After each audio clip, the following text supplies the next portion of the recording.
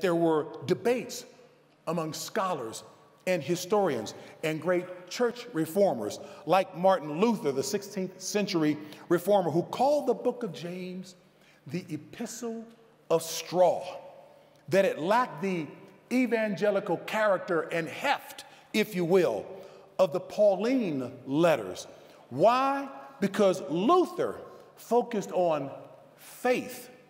James seems to focus on action, doing something with our faith. And so Luther felt that it tended, if you will, to promote a Christianity of works and not faith. But there is no contradiction between faith and works, because it's not faith or works, it's a faith that works.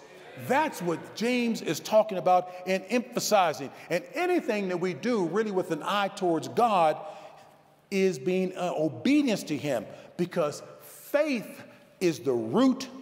Good works, as Jeremy used the example about the branch laying out on the street by itself with no fruit on it, faith is the root, action is the fruit.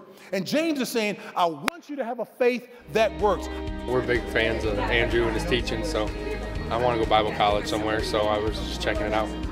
You guys got the best theology and the best, I mean, he's doing something real special here, so, and if I'm going to go somewhere, I'd like to go here. So.